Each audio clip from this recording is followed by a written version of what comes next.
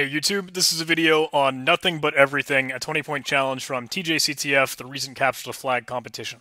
This did not have a whole lot of solves. I think a lot of people were kind of confused by it. I know I certainly was for a long time. The challenge prompt here is, my computer got infected with ransomware, and now none of my documents are accessible anymore. If you help me out, I'll reward you with a flag. So we have a download link. Let's copy this and let's go play with it.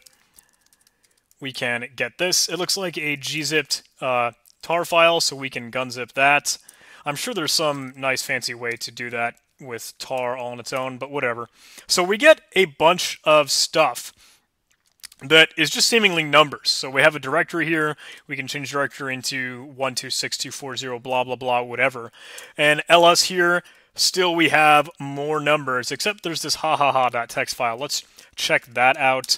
It says, all your files have been encrypted with an uncrackable algorithm. You are now screwed forever. Great. So I didn't particularly know what to do with this. I would run binwalk, I would run strings, but if we actually check out any of these files, they are all simply more numbers. And that's pretty awful to look at. It was kind of crazy. So I had no idea what to do. I tried to talk this out with other players that I've been hanging out with in my Discord server, people that were tackling the CTF with me.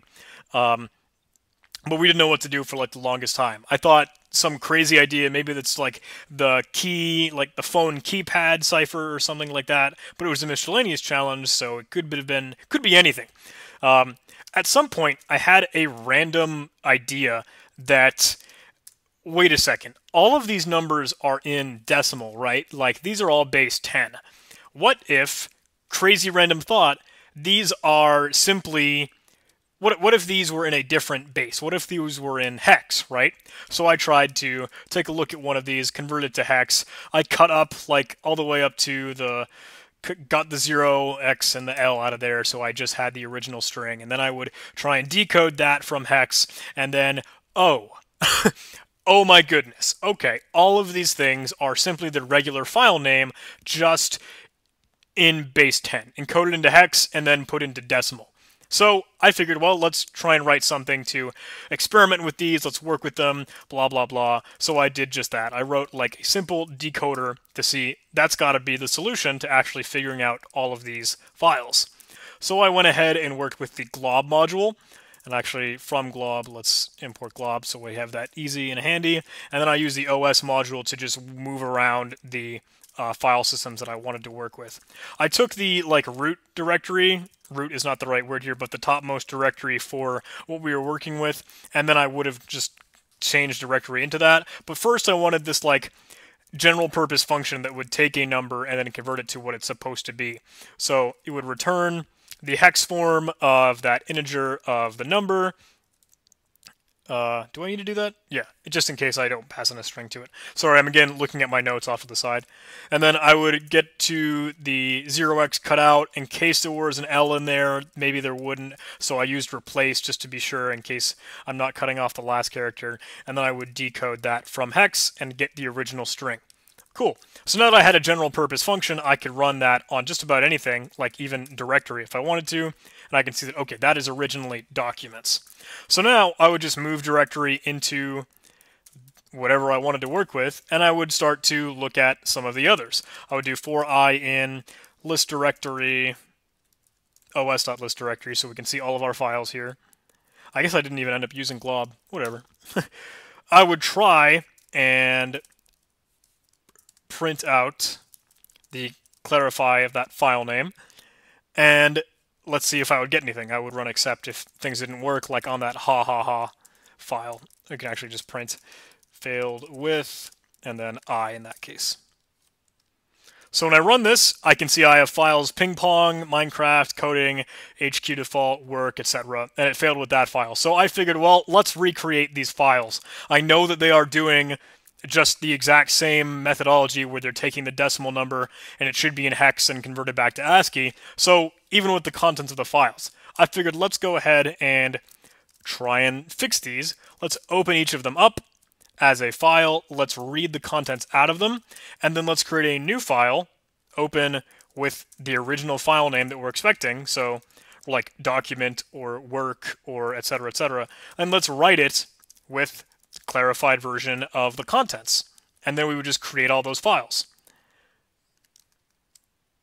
So now I have, moving into that directory, I have files like HQ default or ping pong or Minecraft 3.zip. So let's check out what those things are. EOG ping pong. That did not open up for me. HQ default. How about you? No, that didn't work either. Am I doing this the way that I wanted to? No, why didn't I? Oh, I'm an idiot. It's because I wrote read rather than write. We wanted to fill that file out. Fine. Now we can go ahead and run that, and it should work just fine for us. Let's EOG ping pong. And we've got some files here. Okay, awesome. Okay, so that didn't have any specific flags in it, or I still wanted to explore more, so I tried some of the other directories, and I'll just grab one and I'll tack it on just to make sure we're getting over there, and then I would run our decoder and we'd get more documents there. So if I change directory into those, I can see I have new documents here, here too, etc. So let's try and open those up. I opened up here, and let's discard that data, whatever. Stupid OpenOffice. Nothing particularly in there. I figured I'd check out the next one here too, blah, blah, blah. Same kind of data, except I found this at the very bottom. Here is our interesting sheet name, and that is the flag just there. So that was interesting. That was kind of cool. Poked around in some of these files, just explored for a little bit until I found the file with the flag in it. I don't know why that was hidden so much, just to throw more red herrings at us, but whatever. That was the flag that we wanted to get. And peculiar, interesting challenge with getting that out of all of those encrypted quote-unquote files.